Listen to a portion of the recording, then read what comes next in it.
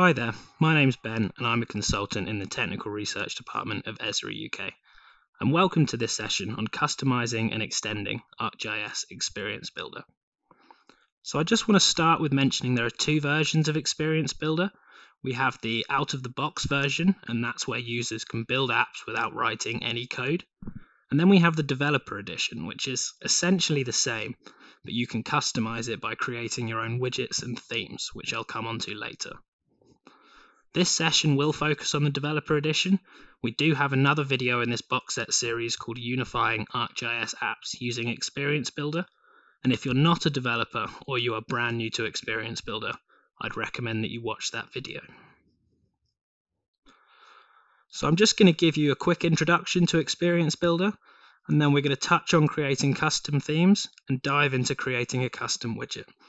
And then finally, I've got some links to some extra resources to really help you get going and kickstart your learning of the Developer Edition of Experience Builder. So at Esri, we define an experience as a web application made up of digital items. So these web applications could be map-centric or not, and that's up to you. And to help you create these, we made Experience Builder with the following design goals in mind. Firstly, it's data-driven, and that means data sources power how your apps are designed and not the other way around. It's also flexible in terms of layout, so you have full control on the look and feel of your apps. So for example, they could be map-centric or non-map-centric scrolling page. And then it's also flexible in the way that you can create apps with 2D or 3D content within the same app. Or you could actually have both. So what's great about Experience Builder is that you can have multiple different maps or scenes or data sources all within one application. It's also configurable, so end users can create apps within a WYSIWYG Builder interface. And it's adaptive to mobile, so Experience Builder makes your apps work well with different screen sizes. You can have different representations of the same app dependent on screen size. And finally, as this is a developer presentation, Experience Builder has an extensible framework, so we can customize and extend it to meet our own specific workflows. So end users create apps by adding in widgets and themes via a WYSIWYG Builder interface. WYSIWYG is what you see is what you get, so you can see the end output of your app as you are making it. In Experience Builder, we have this concept of widgets and themes, which you might be familiar with if you've used one of our other products, Web App Builder. And essentially, widgets are a focused piece of functionality contained in a portable package, which you can use in multiple apps.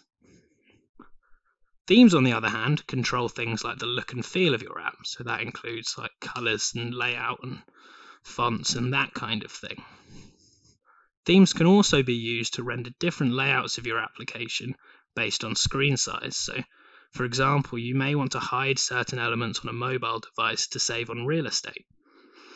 And likewise, these can be used in multiple apps, so your apps can have a consistent look and feel across your organization. We provide several widgets and themes to you, but you may need to add specific designs or workflows, which is where the Developer Edition comes in. So there's a few prerequisites before you get started, and the first of these is GIMU, and this is a JavaScript library built by us at Esri that's used in Experience Builder. GIMU provides the interfaces and types to work with widgets, properties, message actions, and data sources. It also contains several classes which will be used throughout your experiences. Next we have React, and this is a JavaScript framework for building user interfaces. It splits the UI into manageable, independent, and reusable pieces. And when you're creating a widget, you're just creating a React component. And finally, we have TypeScript, and this is a superset of JavaScript which is used throughout Experience Builder. And if you're familiar with JavaScript, it'll be easy to pick up and learn. So the remainder of this session is largely going to be focusing on creating custom widgets, but I just quickly want to introduce you to themes. So we have a few things to think about here, and the first of these is what's called theme variables. And these are the key parameters that define the core aspects of a UI design, and includes things like fonts and padding and borders and colors, etc. And what's powerful about these is that you could create your theme, and your end user who is creating the app can alter these theme variables. So for example, they could change the primary and secondary colors, they could select different borders for components, all within the application in the settings panel in the Builder's UI. So essentially this saves your organization time, as the end user can customize the look and feel of an application without having to know any CSS, and any outputs of this can be shared across your organization. Then we have style components, and these are functions that generate CSS files for UI components on the fly. So at runtime, the style components are loaded and dynamically applied to the theme variables to style them. Style components can also be used to style DOM elements, such as widgets. Okay, so just a couple slides on widgets, then we're going to jump into some code. So here is the file structure of an Experience Builder widget. The folder on the left will be the name of your widget. And note that the name of your widget folder needs to be the same as in your manifest.json file, which is essentially the metadata of your widget. Otherwise, it won't work. And in your distribution folder, you have your compiled code, and this is taken care of for you by Webpack. And then the runtime folder contains the business logic of your widget. So you have translations in there, so your widget can display in different languages. And the main thing in here is the widget.tsx file, which is the main entry point to your widget and contains all of your business logic. Then we have the settings folder, and this is where you can provide an interface for your end users configuring the widget in the Builder interface. So for example, for the map widget, there's a settings panel that appears on the right telling you to select a web map or web scene from your organization. Okay, so I'm just going to exit out of here and let's load up Visual Studio Code. And now I'm just going to run you through how to create quite a basic widget. And what it's going to do is it's going to use a map widget as its data source, and it's going to dynamically display the extent of that map beneath. So as the user pans the map, the extent is going to be updated in our extent widget below. So I've downloaded Experience Builder Developer Edition to my machine here, and I don't have time to go into that in this session, but there's some really good documentation on developers.arcgis.com. It's very easy to get going and started with. And I'm in the client folder of Experience Builder, and where you're going to be spending most of your time is in this Your Extensions folder. So if I just expand that, and what I'm going to do, I'm going to open the widget.tsx file from the runtime folder of my show extent widget. Okay, and what I'm going to be doing here is I'm just going to uncomment code and walk you through what I'm doing as we go through it. So the first thing that we're going to do is we're going to import our necessary modules. So we're going to import React from GymUcore, and we're also going to import base widget and use all widget props from GymUcore. If we were using modules from the ArcGIS API for JavaScript, we would load them in here. Experience Builder doesn't load the JavaScript API by default, and this is for performance reasons. And next we're going to create our interface of state, and this is going to hold our dynamic extent, and this is going to change as the user pans the map. So this is just showing you how to initialize and set the state. And here we're going to be creating our default class of widget, which is going to extend base widget, and we're going to use the type all widget props here to get access to the widget properties. So we have a watch handle on the extent watch to look for changes, and we're going to set the initial extent state to null. And then here we have this isConfigured method, and this is going to check and see if the user has selected a data source, or in this case a web map. So remember, all of your widgets are data driven. And next we're going to activate a React lifecycle method, And these are out of the box, so you don't have to do anything to wire these up when you're working in a class component. And this does an unmount on our widget, and it is called when our widget component is removed from the DOM. Then we have a class property on active view change for the widget, which is assigned to the function GIMUMapView. And this function uses the GIMUMapView.view.watch method, which takes two input parameters, the extent property and then a callback function to execute each time the extent property changes. And this setState method is called to re-render the widget with the updated state.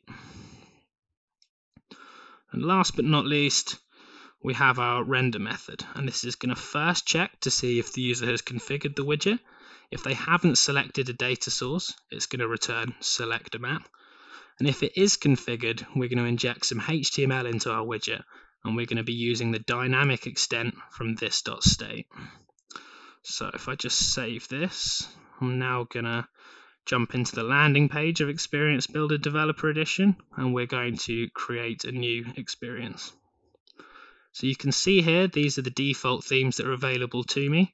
These first four are for your traditional map-centric applications, and then these next three for scrolling page apps. And we're just going to start with a blank full screen app for this though. Okay, so I'm first going to add in my map widget. And let's just style this a bit. I want to give it a width of 100%. And then I'm also going to add in the show extent widget that we've just been making. Let's just position this a bit nicer. There we go. And also give it a width of 100%. So at this stage, I haven't configured this widget yet, and I need to give it the data source of this map here, which is why it's returning select a map. And I can do that by using the settings panel of this widget. So if I just go to that here, you see I'm getting this error because we haven't actually configured a settings panel and set up a settings panel yet. So if I just jump back to VS Code here, and I'm going to open my setting.tsx file, and similarly to before, I'm just going to uncomment code and walk you through what it is that I'm doing. So you're going to see a lot of similarities here as in the widget.tsx file, as the settings panel is almost like a mini widget in itself. So we're importing the necessary modules, notably GIMUMapView selector, and this is going to allow our users to select a map as the data source for this widget. And next we're creating our default class setting, which is going to extend base widget setting. We have our supported type as webmap, and you can actually have multiple types in here if your widget supports multiple different data sources. You can just add them into this array. And then we have this onMap selected. So on map selected, we're going to grab the map, and then this onSetting change is going to listen to any changes in the web map selection, and we're going to use the current selected state as our web map. And then finally again, we have our render method. And this is using a style component in this class name attribute. We also have our GIMUMapView selector component, which uses the map widget IDs property to use the web map. And on select, we're going to use the selected web map. So if I just save this here now and go back to Experience Builder and reload.